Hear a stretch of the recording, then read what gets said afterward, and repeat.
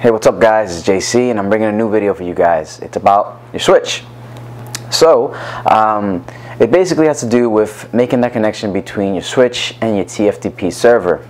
I had a really hard time in the beginning, but I figured it out after 3 painful days. I did a bunch of research and I want to make it as easy as possible for you, because it is important that you learn how to back up your switch, how to upgrade that software. Sometimes you have to configure the settings in your firewall, create these inbound rules to allow that TFTP server to make that connection to your device. So here it is. So on the back of the switch, you'll be able to find the label. This is the product ID number. That's where you'll find that label, and you'll see the product name. It's a Cisco 2960S. We'll enter that in Google. On the top results, you'll be able to see your device. Just click on any of the first two, I believe. Then we head over into the downloads, the software download center. Now we have a whole bunch of devices, because they do release multiple models of these switches, of the devices. You just have to find the right one. So here we have it. We have multiple different versions of that software. I would jump on Reddit or maybe some of the Cisco forums and see what that particular version of the software you are deciding to download. You can possibly get some bugs depending on your intended setup of your home lab. So I would just jump on any of those sites and see what's going on with that software version. Like as you saw, there was a short form that you do have to go through. It's fast. It's nothing crazy. Just go through it, download your software, and start up your TFTP server. Now that you have your switch already reset, we just have to start up that server so we can do that upgrade.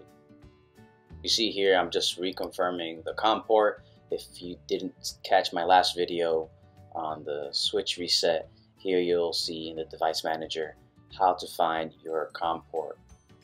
Whenever you do plug in that console cable into your switch and to your computer, you'll see the COM port pop up in device manager. If you don't, you just hit action and scan for hardware changes. So we see our switch is reloading. Just give it a few minutes. It might take a while.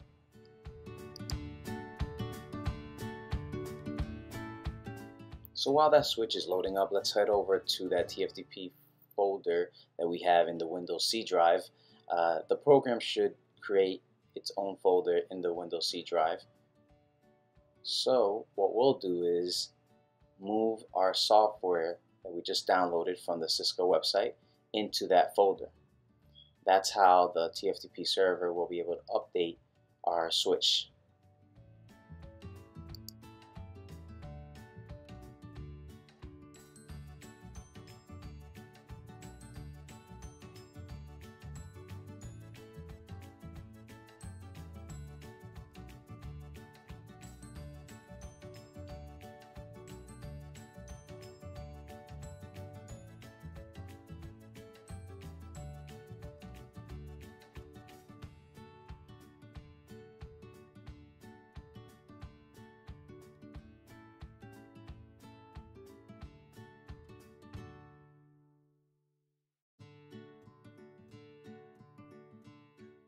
So here you'll just have to select your IP address. You would find that in the command terminal by using the ipconfig/all.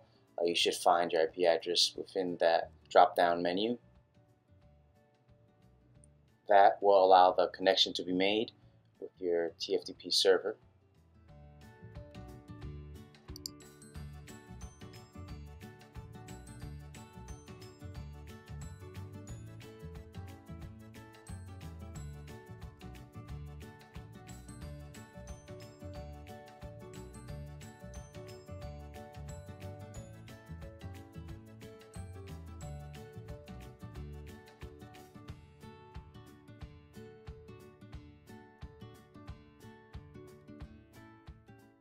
So now right under the browse button there's a show directory. You'll be able to find all the files that are in that TFTP folder. Just hit the copy, and we're just copying so we can use that file name in the command that we will be inputting into the PuTTY terminal. So in the server interfaces you'll see you'll find the TFTP server IP address. You'll be using this in the command that you will be inputting into the PuTTY terminal. So the command is as follows: copy space TFTP : / the IP address of the TFTP server, which you find in the server interface, / iOS update file name, and then space and /. This would allow you to pull the update file from the TFTP server. So I did have a few issues connecting to the TFTP server from the switch, and I did have to do some troubleshooting. I wanted to leave it up for you guys just in case you guys did have the same issues. It did have to do with the server itself. It is an insecure connection, so you have to allow it from the Windows firewall. So I did create a rule that allows connections from port 69 because TFTP operates on port 69. So just do as follows on your Windows computer, and you'll be able to allow that port to make that connection to your TFTP server and PuTTY.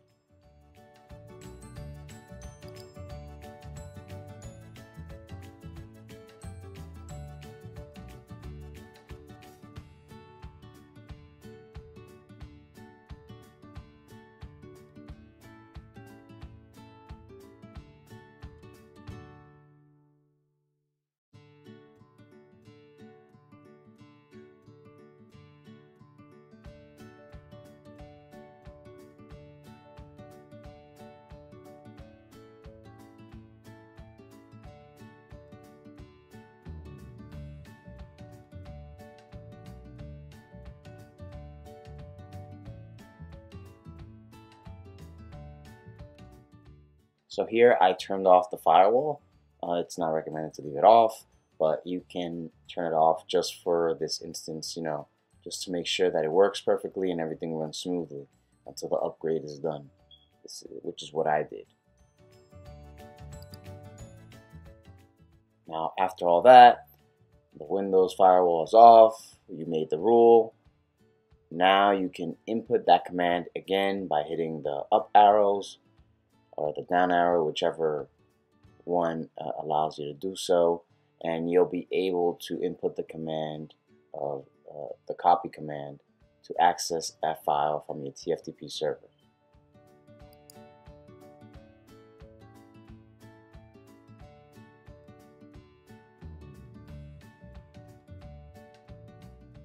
So it does take some time for it to upgrade. I say whatever it is you do, go do it. Maybe some labbing, read a book. It takes a few minutes. Just give it its time and it will do what it has to do for you, okay?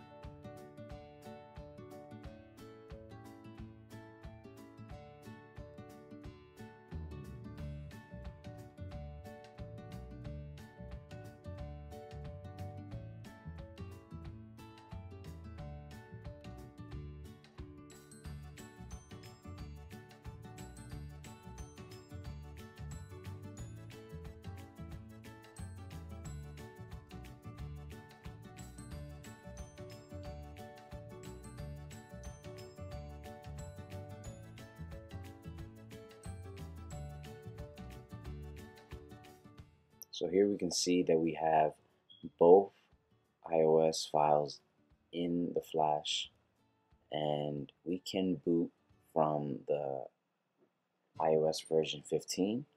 So I'll show you that command now.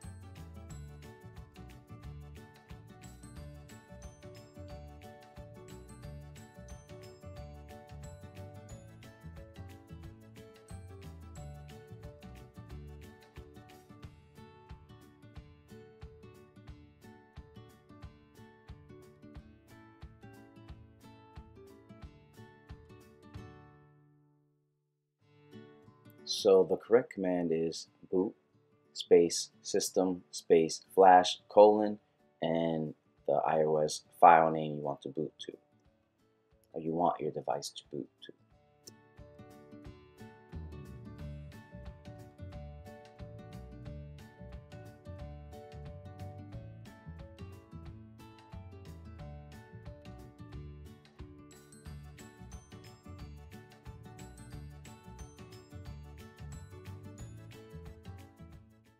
There's probably a better way to do it, but this is the way that I've made it work. So I'm sharing it with you guys, and I wanted to spread that knowledge with you guys. So if there's another way, a better way, then feel free to share it in the comment section, and you might help somebody else or make my life easier next time I do upgrade a switch or upgrade my router.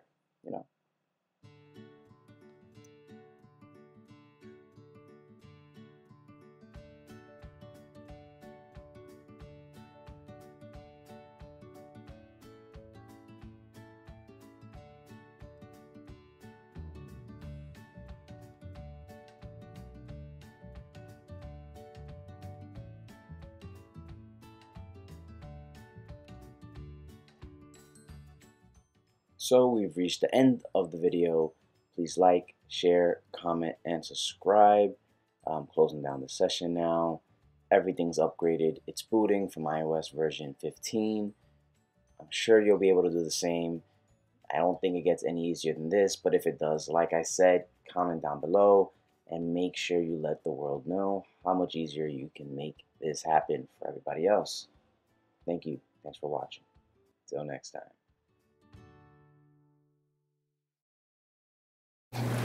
Hey guys, thanks for watching. Please like, share, comment, and subscribe for more content. I'll be posting a little more frequently now that things are starting to kind of slow down over here at work and in general.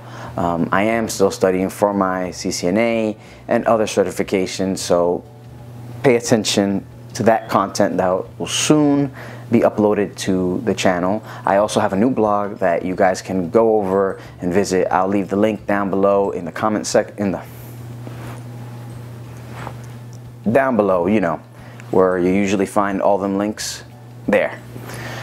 Just head over to my blog, try to comment something, maybe something that you'd like to see, so comment and let me know. I'll try to post about that if I know anything.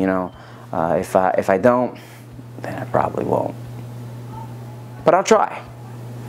So go over there, comment on my blog, share with your friends and family, other people in IT, all that good stuff. So peace out.